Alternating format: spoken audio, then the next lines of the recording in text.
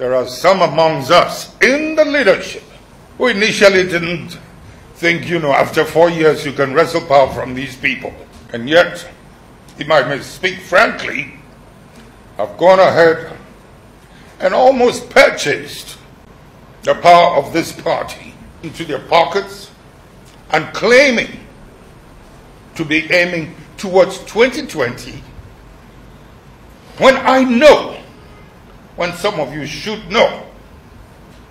that their aim is not really towards 2020. You secure 2020 out of the way for yourself, so nobody will be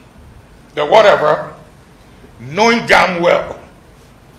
that you just give it from full, what you call it, to pass through when you know 2024 is your target.